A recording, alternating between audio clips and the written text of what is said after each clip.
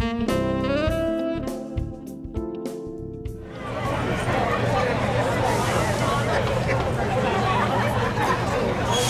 right, ladies and gentlemen, we're going to get started.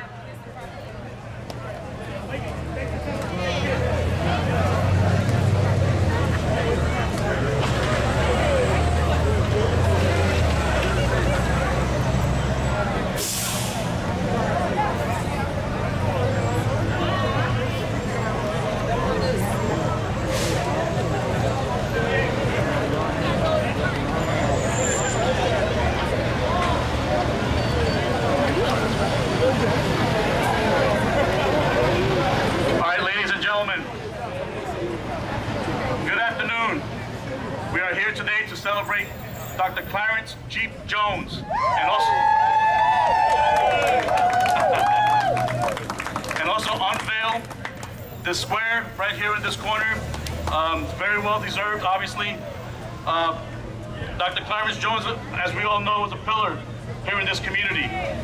He served a brief tour in Korea, but one thing that Dr. Jones has proven is that you don't need to wear a uniform to come back and serve your community.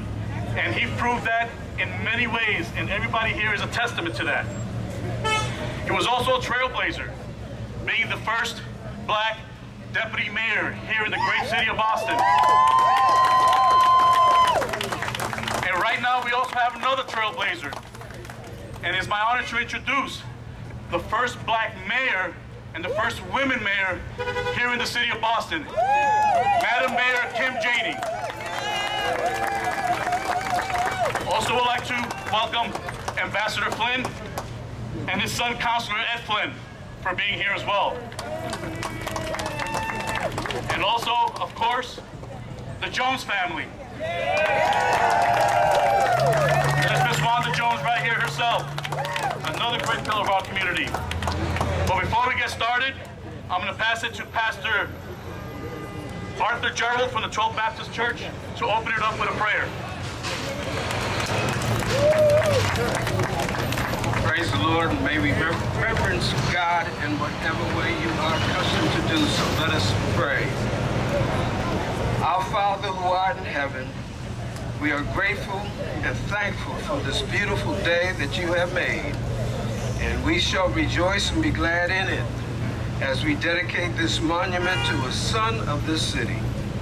Dr. Clarence Jack Jr. Jeep Jones had a humble beginning on Oakburn Ave, but reached unparalleled heights in the city government as Deputy Mayor of the city of Boston. He will forever be affectionately known as the Bible says in Proverbs 18:24, a friend who sticks closer than a brother.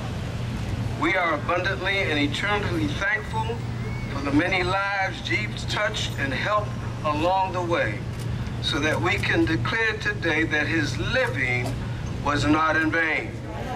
And now may the blessings of God Almighty, the Father, the Son, and the Holy Spirit be with you all as we dedicate this site to a living legend in our hearts, this community, and this city, forever and ever, to the glory of God. Amen. Amen. Say amen again. Amen. Shout it out again. God bless you. Amen. Amen. Okay, good to see you. Good to see you. For the few who don't know, I'm Commissioner Rob Santiago, Veterans Commissioner, and it was definitely our honor to ensure that this dedication happens today. Now, right now, it's another honor of me to introduce our mayor, Mayor Kim Janey. Good afternoon, everyone. I think you can do better than that. Good afternoon. Good afternoon. I want to thank everyone for being here. I certainly want to recognize Commissioner Santiago for your leadership in the city of Boston. I want to recognize our clergy that are here with us today, particularly our clergy from the historic 12th Baptist Church, which is my home church and the church family of Clarence Jeep Jones. I want to thank, yes, we can give it up for that. We've got Reverend Willie Broderick here. Pastor Gerald Emeritus is here. Certainly Reverend Jeffrey Brown is here. I also want to acknowledge Pastor Art Gordon from St. John's, who is also here, and all of the faith-based leaders. I want to recognize Ambassador Flynn and thank him for his leadership. He has a lifetime of leadership for the city of Boston, in the city of Boston. Please give a loud round of applause for Ambassador Flynn. I also want to recognize Boston City Councilor Eddie Flynn, who is following in his footsteps, and Boston City Councilor Michelle Wu has just arrived. I want to thank her for being here. I want to especially lift up the Jones family and my dear friend Wanda Jones.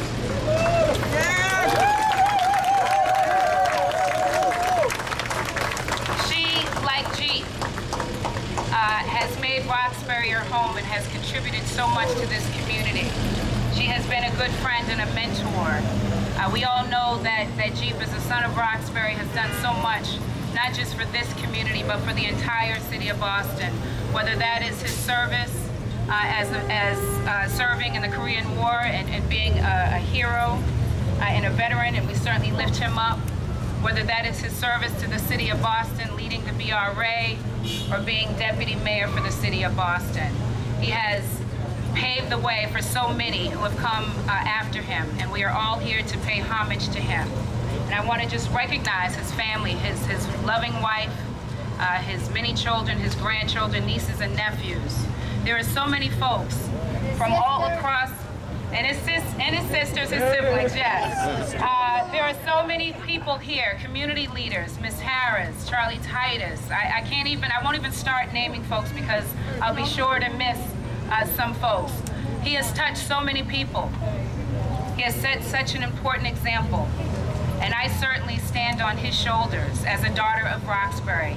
And I'm really proud to be here today to dedicate this corner as a hero square to remember his leadership and his legacy in the city of Boston, and especially in this community. It is well deserved.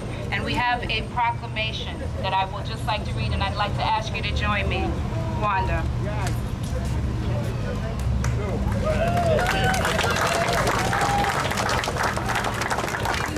This is a proclamation from the city of Boston, whereas Clarence Jeep Jones dedicated his life to his community and city, and whereas Jeep Jones and Reverend Haynes formed a mentoring program at the Norfolk House in the 1950s. Jeep Jones continued serving the community after leaving City Hall.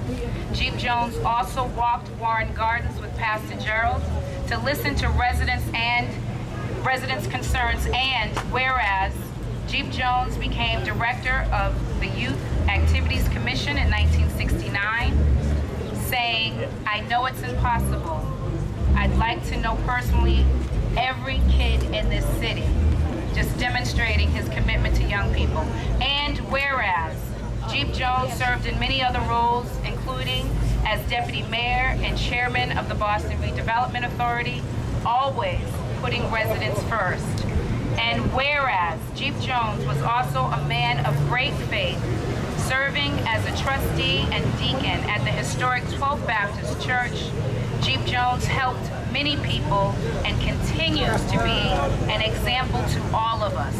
Now, therefore, I, Kim Janey, Mayor of the City of Boston, do hereby proclaim August 6, 2021 to be Dr. Clarence Jeep Jones Day in the City of Boston.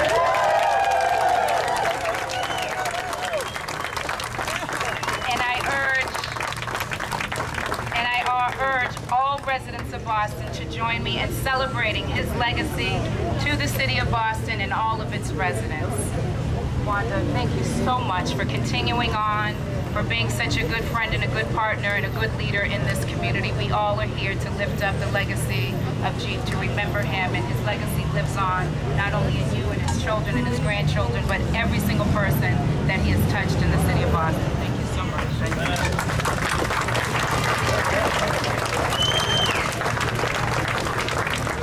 We are now going to hear from a beloved treasure in the city of Boston, someone who has a big legacy here in our city, who continues to lead. He continues to lead in this city, and it is a pleasure to call him friend. I want to welcome the ambassador, Ray Flynn, to the podium.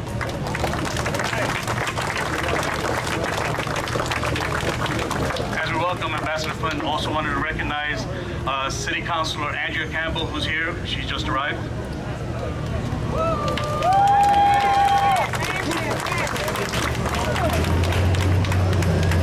Good afternoon, everyone. It's real. And they had the best basketball team all around the city. And we used to get in the car in a station wagon, and we used to drive down New Jersey into Connecticut and Rhode Island, and we'd all be in the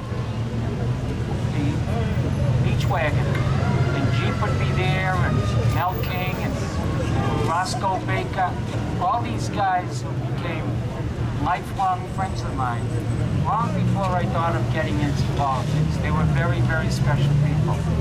And my son Eddie and I came over here to see Jeep when he was not doing so well. And we probably had the best conversation about Boston and how good the community was because of the people.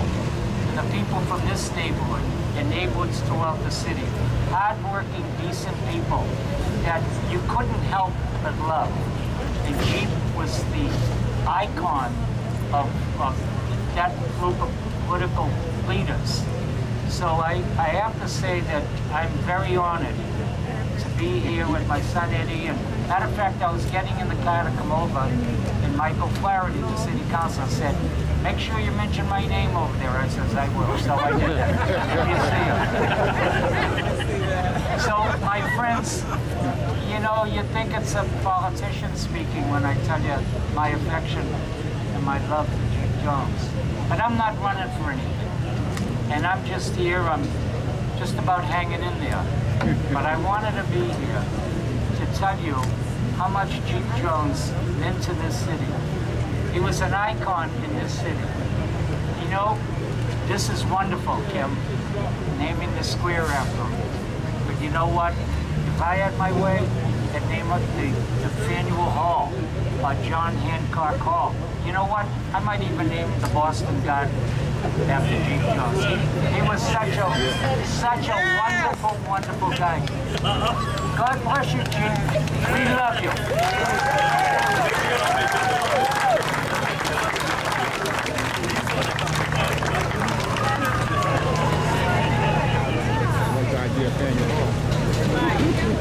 Well, that was awesome. Now offering the remarks for the family is one of Jeep's sons, Michael Jones.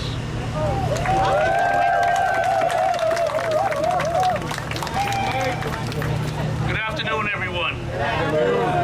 We, the family of Dr. Clarence Jeep Jones, would like to thank the City of Boston, Mayor Kim Janey, and the Veterans Association for making this event happen. My father, in his humility, would probably not have wanted this to take place. He would have been satisfied knowing that he was able to help someone else. Over our lifetimes, we've heard many people say, "Your father helped me do this," or "Your father helped me do that." In fact, there are many people here today that have their own Jeep Jones stories. Jeep lived a life of servitude in making sure that through his efforts, that he would do whatever he could to make someone else's life easier. I pray that this dedication today, that his spirit will live on in all of us as we help those in need and humbly serve one another. Once again, thank you, and God bless you.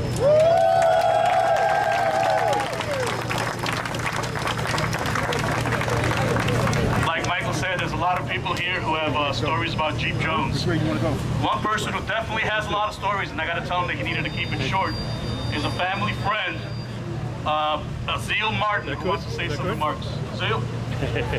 Hazel Martin, sorry. There he is. Keep it short. Good afternoon, everyone. It's an honor to be here to say a few words in regards to my mentor, Jeep Jones. As a young man growing up in Orchard Park projects, that's what it was back then. And going to English High, I had a scholarship to University of Mexico for track, but being of a single parent, my mother was a single parent, we didn't have bus fare to send me to Mexico. So up comes Jeep Jones. I don't even know how he knew me because he was a basketball guy. And he came down and called me outside and said, I got a scholarship for you to Winston-Salem.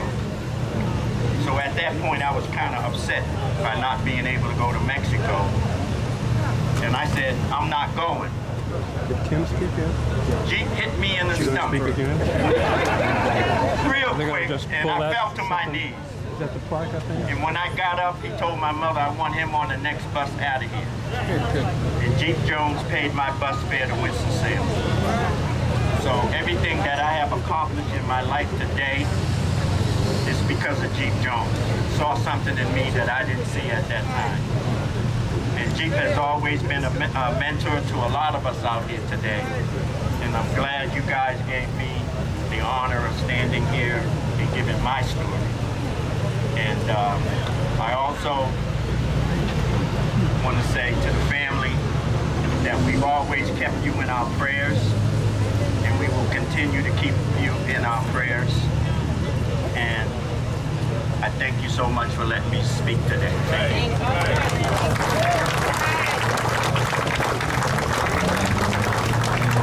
Our last person, our last speaker today, she needs no introduction.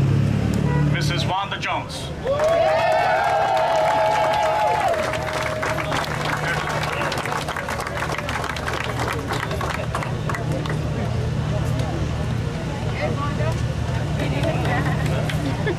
I just want to thank everybody for coming. And everybody here knows the thing about Jeep that he most did, he gave love. He loved his community, he loved his school, and most of all, he loved his family. So basically, I just want to thank the city for doing this honor for him, which is, everybody knows is very well deserved. And I want to thank you all for coming. Thank you.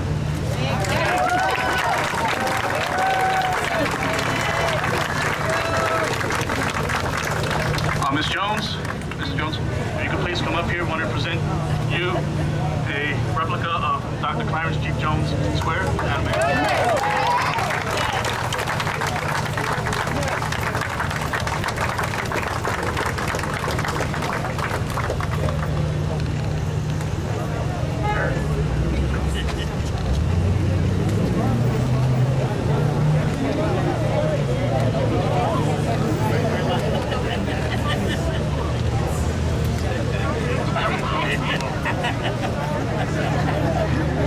You know all the people standing there?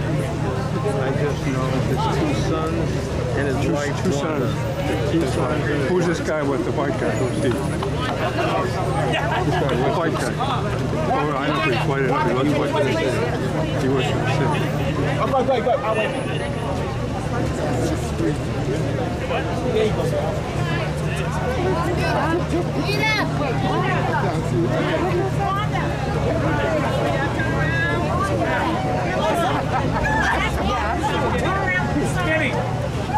Turn this way. Turn this way. The brothers. The brothers. Get back. Get back. Let's see the brothers.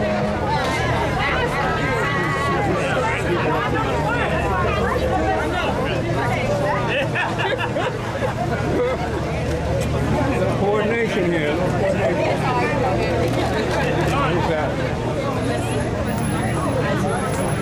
Too many people. Get on power as I get over. Can we have the entire group face this way now? Okay, come the entire. Can I have the whole group face this way now, please? Yes. Don't smile, Joneses. All right, everybody, right here. On the side,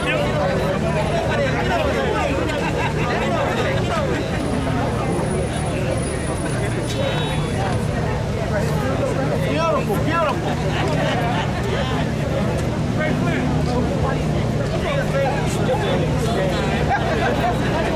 Chief's, what's her full name? Wanda Jones? Wanda Jones. Thank you.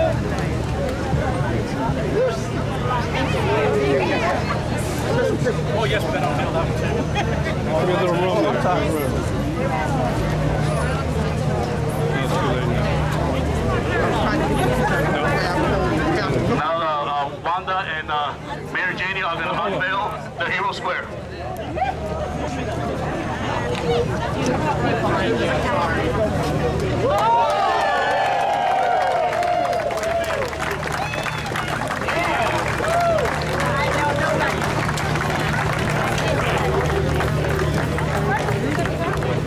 Hey, y'all. Hey, Bruce Wall. Good to see you. Same here.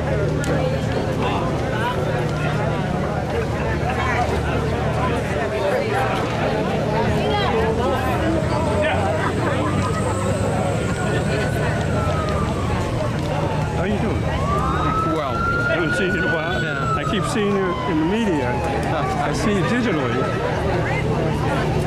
this is good. I see you. This is the first flesh I've seen.